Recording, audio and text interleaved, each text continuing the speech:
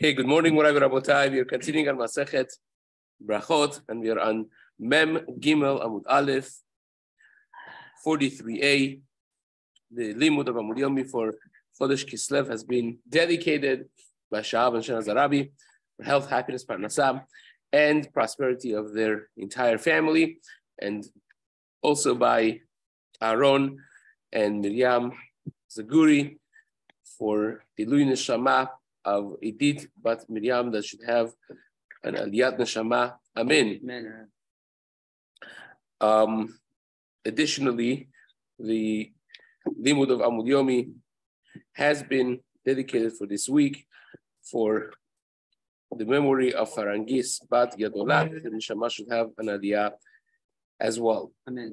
Okay, so we are by 2 dots, 5 lines down from the top of the Amud on Mem Gimel Amud Aleph, and the Gemara says,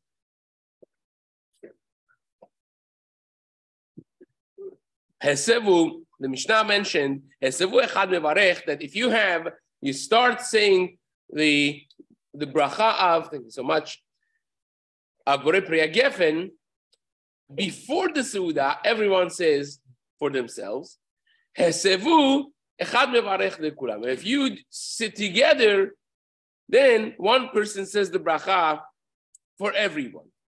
So says the Gemara, this is rather about the bread. If you're doing it by yourself, then everyone says the bracha for themselves. If you are, leaning together, if you are reclining and sitting officially, setting yourself up together as a Seudah, then one person says the bracha for everyone. So says the Gemara, Amar Rav, lo shanu ela pat de bayi heseva, aval yayin lo bayi heseva. Says the Gemara, Rav taught us that that's only for bread, because bread needs heseva. In order to be considered eating together for a Seudah, you have to be reclining and setting yourself up. That's considered official eating. But when it comes to drinking wine, you don't need to lean and recline. You sit together, you walk, you stand together. All of that, as long as you're together, that's considered being set to drink together, and that's fine. You don't need to recline, says Rav. Rabbi Yochanan disagrees. He says no. Rabbi Yochanan Amar, afilu yayin nami ba'eh heseva. That even wine needs heseva. If you want one person to say bracha for everybody, even by wine, you would need heseva. So that's one way of saying this machloket. So in other words, we have a machloket between Rav and Rabbi Yochanan, history of which we have gone through several times. They were together in the yeshiva of Rabbi Yehuda Nasi. They were peers and the same generation, and so on. Rav and Rabbi Yochanan disagree about the difference between wine and bread when it comes to one person being a motzi, everyone else saying it for everyone else. So in the 2 versions of this machloket, this was the first version. The first version is Rav holds that only for bread you need it, for wine you don't need it. Rabbi Yochanan is more stringent. Rabbi Yochanan holds that you do need it even for wine. The second version of this machloket is the opposite, that Rav is much more stringent than Rabbi Yochanan, right? Says the Gemara, there are those who say, Amar Rav, lo shanu ela pat mehanya leheseva. Rav said something else. Rav said, bread is the subject of our Mishnah because for bread, reclining helps. Reclining, if you recline together, it helps that now it's considered one chevra, one group, and one person can say the bracha for everyone else. But for wine, says Rav, even if you recline, it doesn't help. Wine, reclining doesn't help. Nothing helps for wine. Says the Gemara, Lo shanu ela pat mehanya leheseva. Aval yayin lo mehanya leheseva. Wine even heseva does not work. Rabbi Yochanan says, Rabbi Yochanan Amar, afilu yayin nami mahanya leheseva. Even wine, heseva works. So in other words, let's go back. There's machloket Rabbi Yochanan and Rav. Rabbi Yochanan is saying the same thing in both, in both of the ways of saying the machloket, in both versions of the machloket. Rabbi Yochanan is saying the same thing. Rabbi Yochanan says whether it's pat or yayin, it's bread or wine, reclining works. Once you recline, you could say bracha, one person for everyone else. If you didn't recline, it doesn't work. That's what Rabbi Yochanan says. So Rabbi Yochanan is consistent. But Rav is the machloket. In the first version of the machloket, Rav says only pat needs heseva. Wine doesn't even need heseva. One person, even if you're sitting without reclining, one person can say bracha for everyone else, and it's good. In the second version, Rav is very stringent. He says reclining even doesn't work for wine. So you can't even be motzi, do it for one person for everyone, even if you are reclining. So the Gemara says, Metive, they asked a question from the Tosefta in Perek Dalet Halachachet of the Tosefta. Ketzat seder heseva. How do you do heseva in the Suda? How do you do it? Says the Gemara, Orchim nichnasin veyoshvin al gabe safsalim.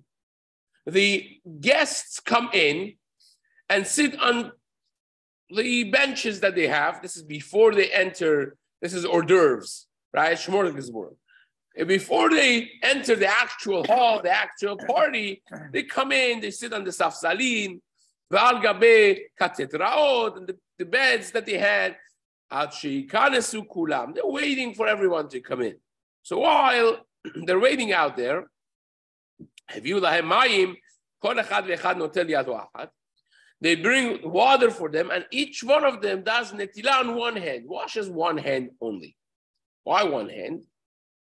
Says Rashi, one hand that they would be holding the cup of wine that they want to say the bracha on, right? Notel yado achad, says Rashi, lekabel bakos sheshoteh lifnei hamazon.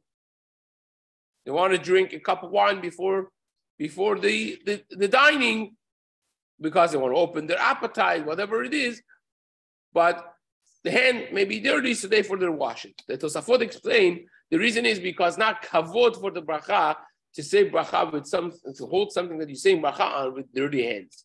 So whenever you want to say bracha, you're holding it in your hand, the hand has to be clean. It's not respectful for the bracha not to have a clean hand. So therefore, they would bring water, people would wash one hand, the hand that they would hold the cup of wine with, and that's why Tosafot says not kavod for the bracha, because you're not making the wine dirty, you're holding the cup. So it's not touching the food necessarily, that's the issue. It's the kavod for bracha. You want to say bracha, your hands should be clean. You're holding something, you're saying bracha on, it's disrespectful for the bracha to hold it with dirty hands. So they would wash one hand. They would bring wine, and guess what would happen?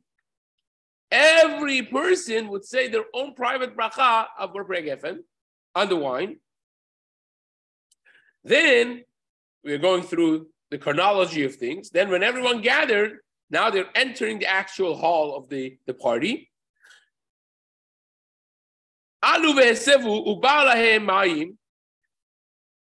Then they would go up to the actual hall. They would do heseva. Now they're reclining, they're sitting to eat food. They would bring water for them, even though that every one of them already has done netilat yadayim on one hand. Go back and wash netilat yadayim on both hands, because they're about to say amotzi, right? So you do a regular netilat yadayim for amotzi. Then they would have wine. Even though that everyone said the bracha, says the Tosefta, beforehand in the other room, here, one person says a bracha for all of them. On the wine. Why not wash both of them? It's just waste of water. I thought we like to use a lot of water. We like to use a lot of water, not on the account of other people. They say Chafetz Chaim. Chafetz Chaim was hosted by some individual, and all of them very nice. Havara Berachot to do with a lot of water and so on. So the host was this rich man and brings a lot of water, knowing the Chafetz was excited. And he sees Chafetz Chaim is doing mamash with the Rabbi. He's the minimum thing he's doing. What happened? The Segula is Segula is when you're drawing the water from the well yourself in the winter and in deep in the December when everything is freezing. When you have this girl that's here and her family is waiting at home for her, and she's been working the whole day, and now she's gonna go in this freezing weather and has to draw more water for me. I don't want my chumrah to be on other people's account. My chumrah has to be on my own account. You can't be mahmir, more than ikar adin on other people's account. That's the Chafetz Chaim. Anyhow, so they would bring water, and now one person says bracha for everybody. So Resha of the Tosefta says that everyone would say bracha of wine for themselves. The Seifa of the Tosefta says that one person would say bracha for everyone. So says the Gemara, however you slice this, we're going to have a problem here. You remember we had Rav and Rabbi Yochanan's machloket, and it's two different versions of Rav and Rabbi Yochanan. So says the Gemara, the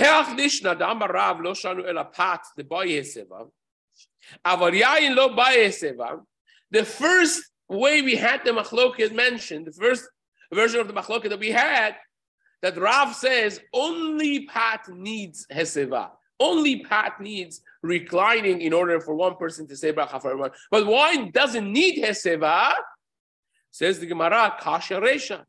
Then the resha of the Tosefta is very difficult. Why is it difficult? Because the resha says that they are coming in the beginning and every person has to say bracha for themselves. One person does not do it.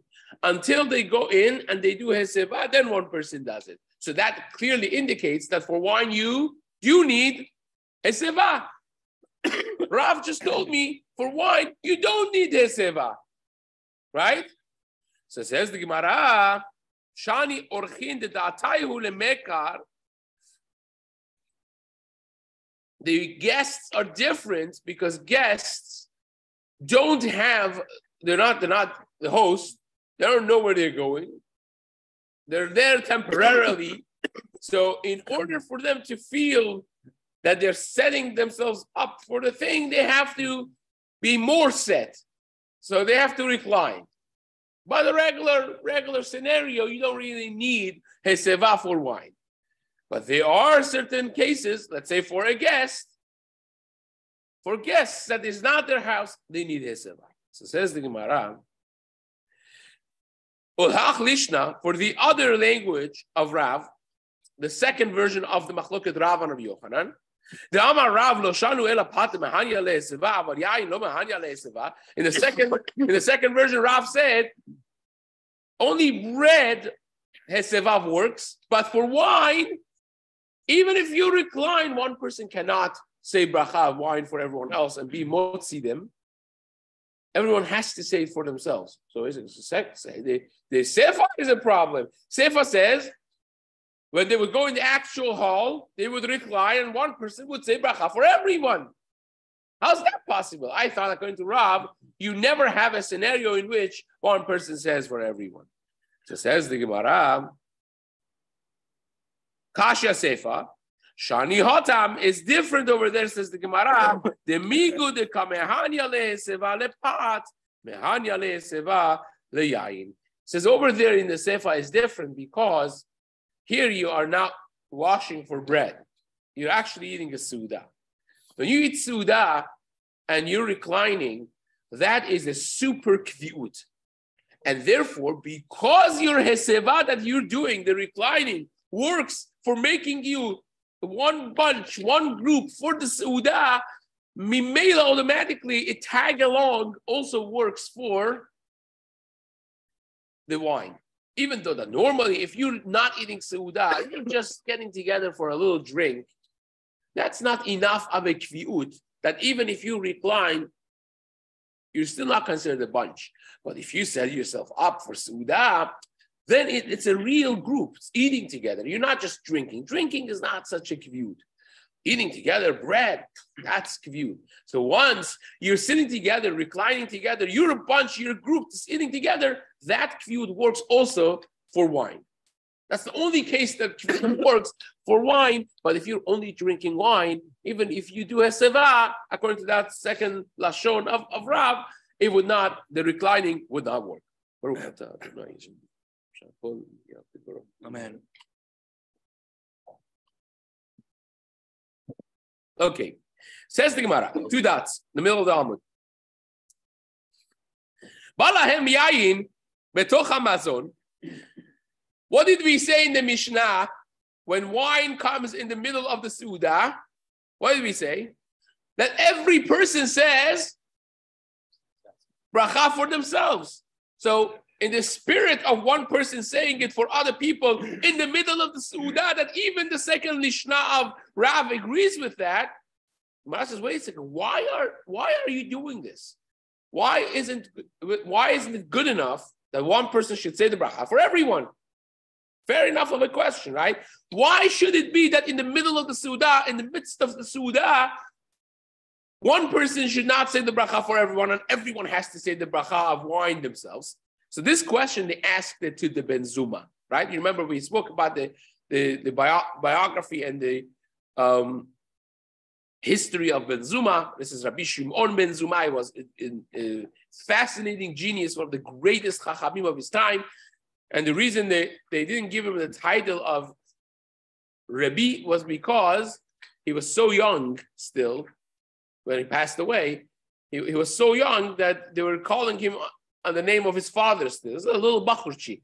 But he was one of the greatest sages of all time, even at that young age, Ben Zuma, right? But this is Rabbi Shimon Ben Zuma. He's the one who went crazy? He's the one that went after Ben Zuma and Ben Azai. One of them became crazy.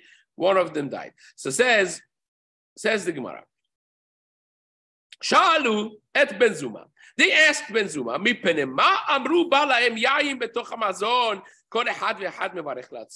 why is it that you have to say your own private bracha on wine when you are in the middle of the Seudah? Why? Says the Gemara, after the meal, one person could say bracha for everyone. So what's the difference exactly over here? Amar lahem, Ben Zuma told them, Ho'il, the reason is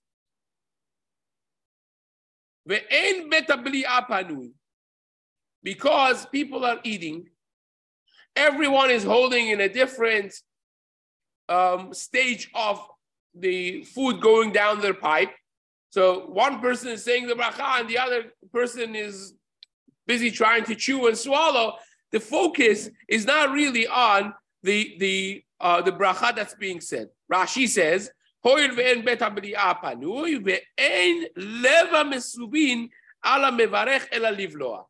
heart, their attention is not on the mevarech, on the person that's saying the bracha, but is rather on eating. So therefore, we'll wait. Everyone would swallow their food that they're eating, and then when they're ready to say the bracha, they will say it for themselves. Because it's very difficult to find one moment of time that everyone could pay attention, because in the middle of Suda, everyone is doing their own thing. And therefore, for being yotzeh, you need kavanah of the mevarech, and you need the kavanah of the person that's being yotzeh. When I'm saying the bracha for you, I have to have you in mind. You have to have in mind that you're yotzeh, that my bracha counts for you. You have to pay attention and understand what's being said. So if your mind is halfway on a flight and you're not really paying attention, so then you're not yotzeh with my bracha. And hence, they said everyone should say their own bracha, says the Ben Zuma. Says the Gemara, 2 dots.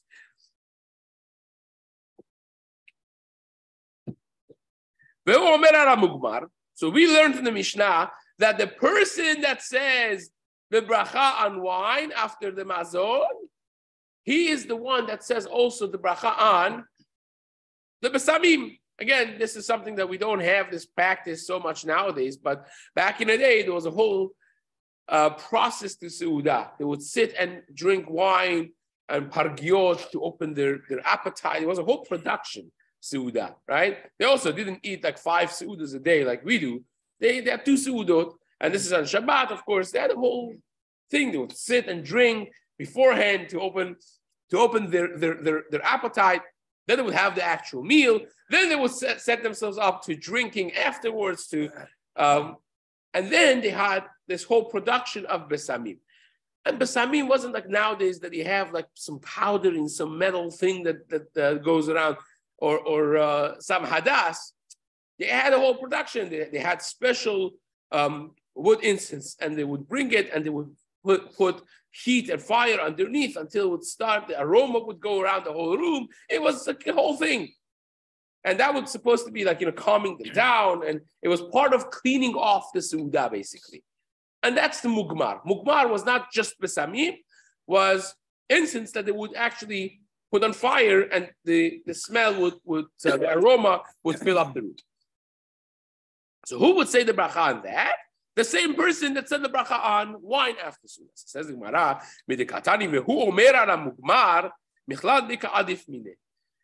from the fact that the Mishnah has to tell me that same guy is going to say the bracha on the mugmar, you see clearly that there would be reason for someone else to say the bracha.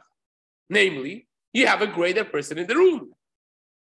Right? Imagine at the end of the Seudah, someone very chashuv comes in, right? Imagine Roy comes in, and now you have to give him the bracha. I say, no, even though that is more chashuv, we give him to the person that's less chashuv, but said the bracha on wine. Why is that, says the Gemara?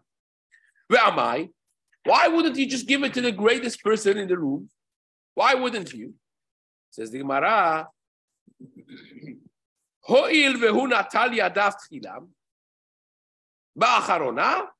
The reason is because this is a Gemara that we're going to have later on, and also Daf Memvav, Amud Yomi Gemara is going to discuss this as well, that in the halachot of Ma'im Acharonim, when you have less than 5 people that are sitting and eating together, the first person that washes their hand, that is the person that says the Birkat HaMazon. If you have more than 5, then you don't count the rest of them, but the 5 last ones, right? 20, 30 people, then to say the first one is going to say benching, until the water goes around, it takes forever. So the last 5 people is what we count. So the first person from the last 5, so if you have less than 5 people, we'll do the first person, period, right?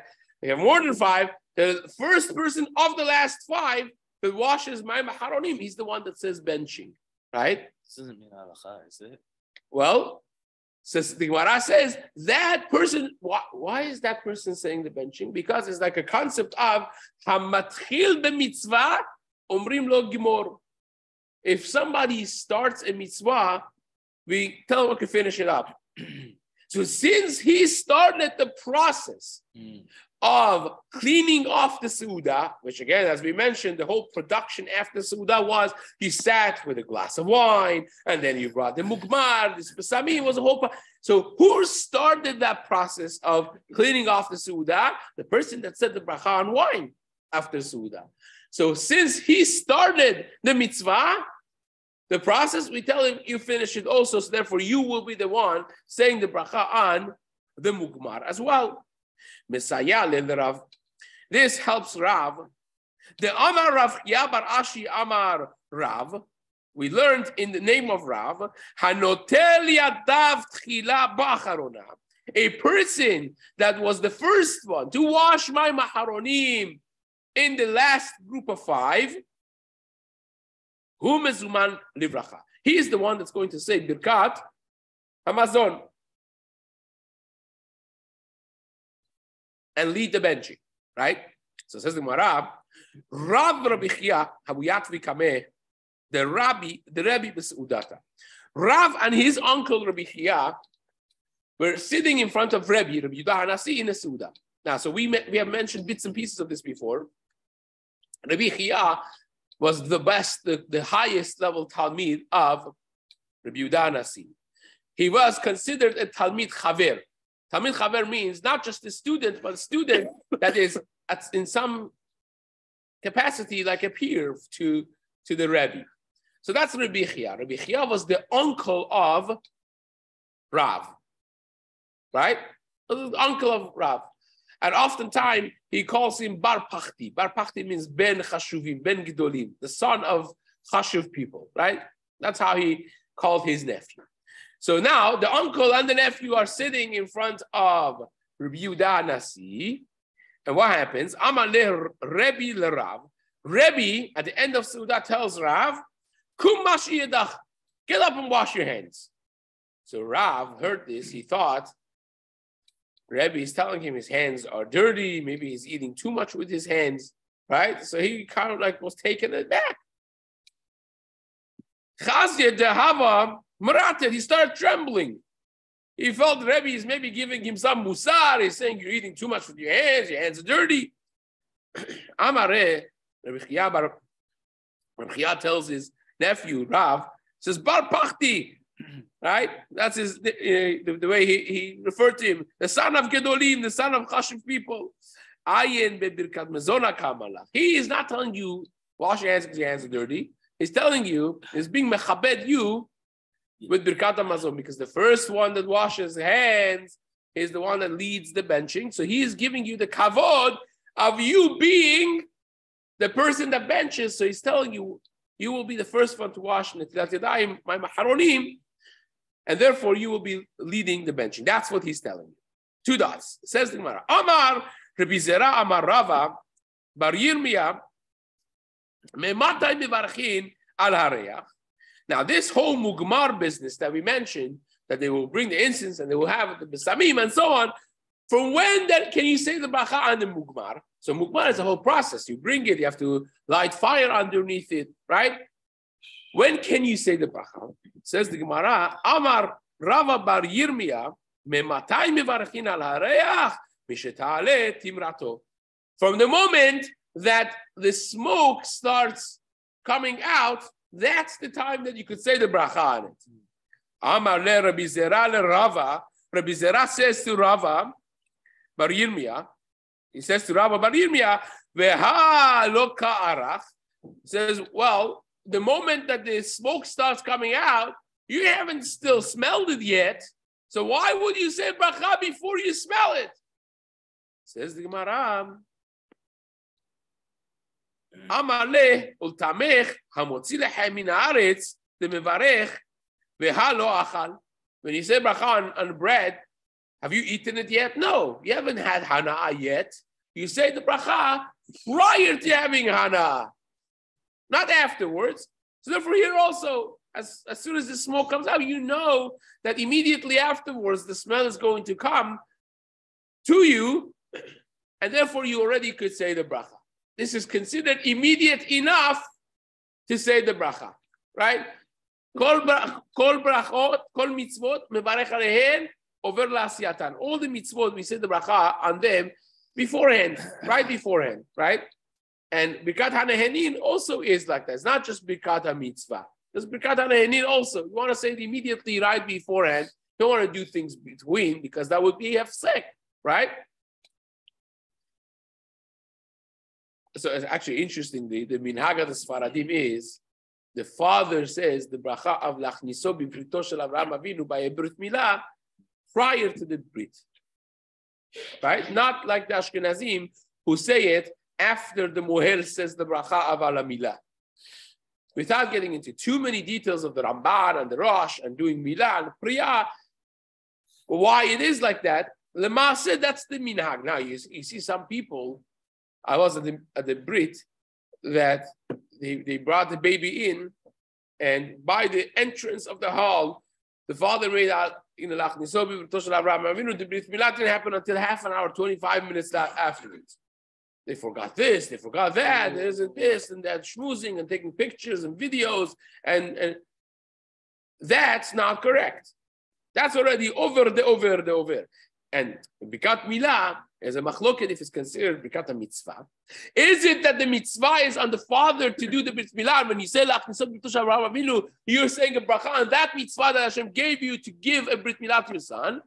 Or is it Birkat HaShevach that, Hashem, you gave us the Brito Shel Avraham Avinu? It's machloket, right? But if you say it's, Birkat HaShevach by itself is machloket, it has to be over Las Yatan, also should be done prior, right before. But certainly if it's Birkat mitzvah, you should do it right before, right? So the way I do it at the Brit, I have the father say the bracha when I'm ready to cut. When I'm ready, mamash, to do it, I have the father say the bracha. He makes me a shaliach, of course, right beforehand, and then you do the brit milah right afterwards. So here, you know that this mugmar is going to smell good. If you have a besamim, sometimes they bring you these roses, right? The Persians love to do this. They bring you rose, and it looks gorgeous. It looks beautiful, but then there's no reah. You said the bracha, and I think I have COVID. That's you don't have COVID. It doesn't smell. Sometimes you have to test in the beginning, make sure he actually has a reah tov. Then you say the bracha. But if you know the mugmar over here is not the new thing they're trying, they know it smells good. So therefore, as soon as it starts smoking, you know already that you're going to immediately be benefiting from the smell. You could say already the bracha. Says the Gemara.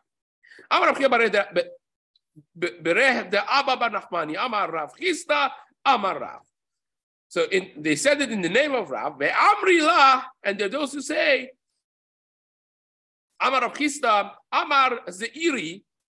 Rav Chisda said it in the name of Zeiri. All of the mugmarot, you say borei aseh b'samim, right? Why? Because they were woods. They were pieces of dried wood that they would put it, powder, make it powder, whatever it is, and put it on this thing of fire, and the smell will go up, right?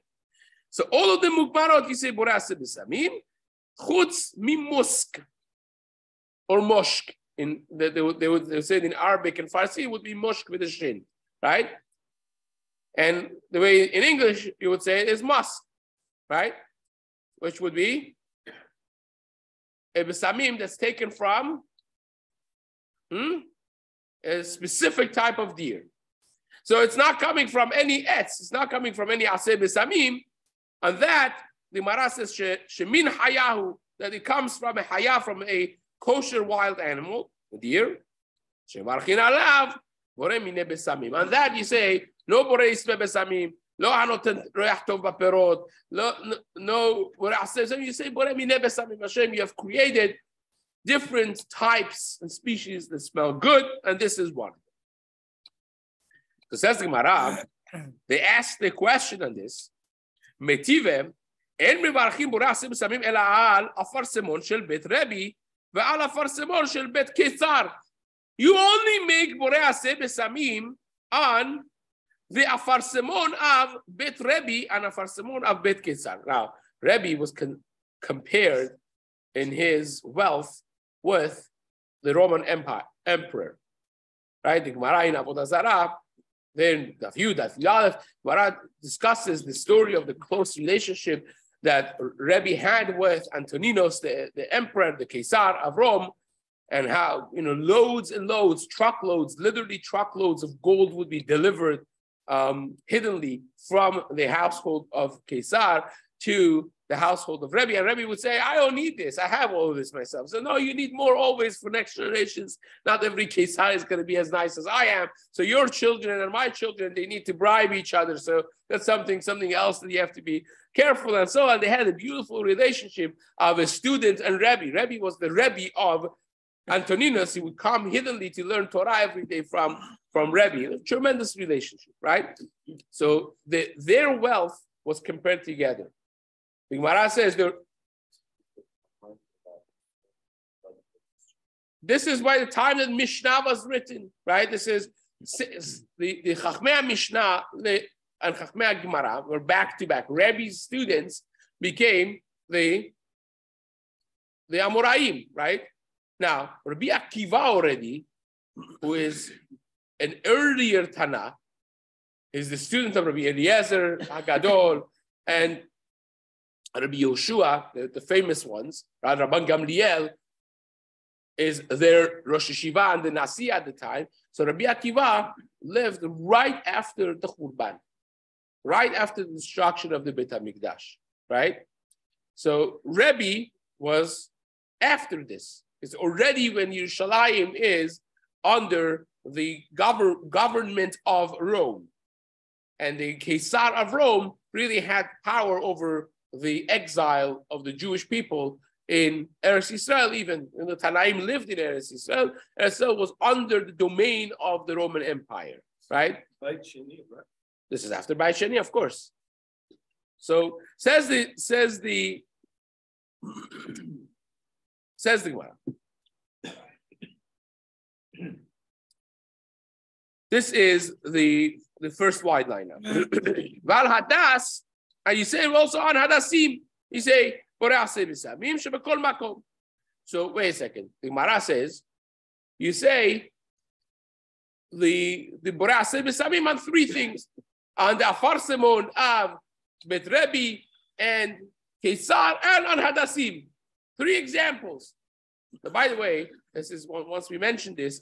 Rebbe was one of the three richest people. Everyone that was in the line of creating the Torah for generations was extremely rich. There are three of them. Moshe Rabbeinu was extremely rich.